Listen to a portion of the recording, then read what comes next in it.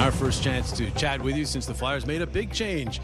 Well, the Flyers said adios to Chuck Fletcher on Friday and named this gentleman, Danny Briere, the team's interim GM. We're not going to get rid of everybody.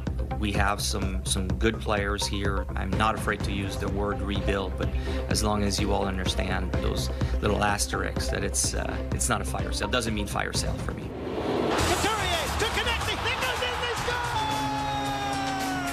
Oh, and Tippett, turbocharged time. Tippett spins, backhander, he scores! Let me just say, you were right, and I was wrong on Philadelphia. This has been my worst year for predictions ever. I was way off on Philly. Way off on Philly. Well, Danny, it's crazy to think about. You just basically celebrated your year anniversary of being the Flyers GM, and there's days where I think you've been doing this 10 years because it seems that way. And then I think, no, wait, he's still kind of new at this. Do you think that? Yeah, there's days it feels like that, but it's gone so fast. You know, just a year ago, I was walking into the GM meetings in Florida. I just had a couple days ago, you know, and it was a lot. It was intimidating the first day, even though I knew a lot of the guys in the room. Yep. It was a lot easier this time around going back to it. And you see all of this in your guys' hallways. Yeah. And it shows the Philly blood, the history, the passion. Correct. It shows what we're seeing right now in this run, right? Some of the biggest moment in Flyers history, some of the biggest names that have played, and we've had a lot over the years. It's one of the most iconic franchise in the NHL, so it really is a privilege to be representing them as a general manager. And we were just talking about how lovely your office is, and you told me, you know, I got here quicker than I thought. Do you ever pinch yourself thinking like this had to have been a goal for you for forever, that you're here now? I don't know if it was a goal. I always thought that I could do the job.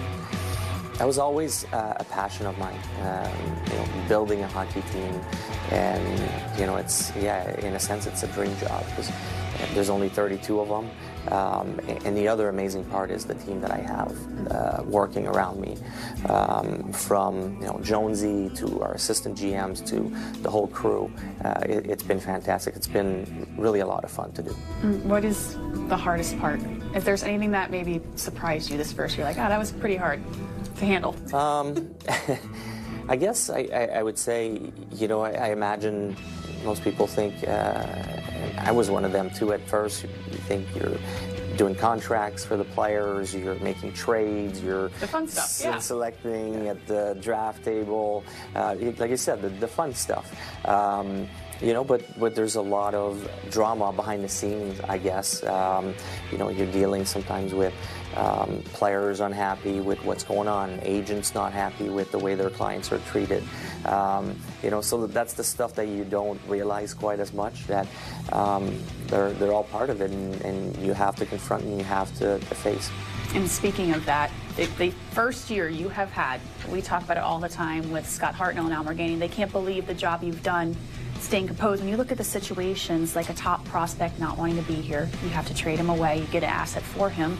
Your starting goaltender's not here with the team at this moment. I mean, it's crazy to think about in your first year's GM, all of this you've had to handle, and you've done it so calmly and confidently. How? The team around me, starting with Dan Hilferty, Jonesy, the support that I've received from them to start with makes it a lot easier to deal with any situation.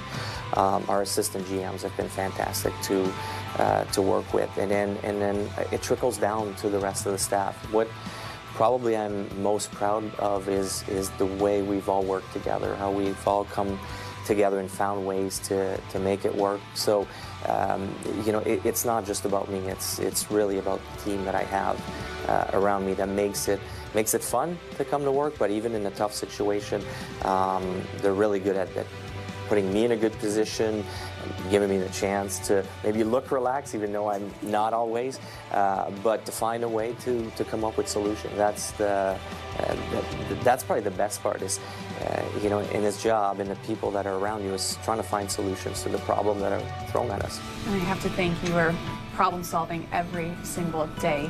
But how much does maybe being a Flyer understanding what they're going through on the ice help you in that decision making?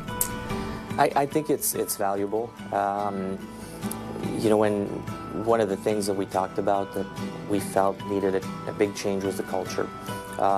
It's something that's very important to our coach, John, and I think understanding how a dressing room works, the synergies inside the dressing room, that's something that he takes you know, to another level. He's excellent at it, but understanding how it works on my end probably helped our relationship as well.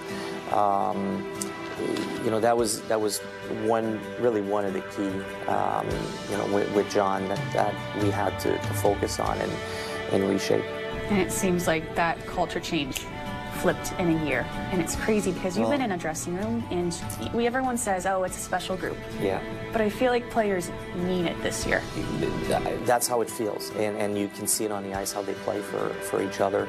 I never thought it would have as big of an impact as it seems to have on this group, but it's been so fun to watch. And you know, I give the coaches a lot of credit for that, for you know, rebuilding, I guess, the culture. I give the players a lot of credit because you need guys to buy in and get over their ego and really buy into a team culture that's been put in place since day one here. So it's been fun to watch.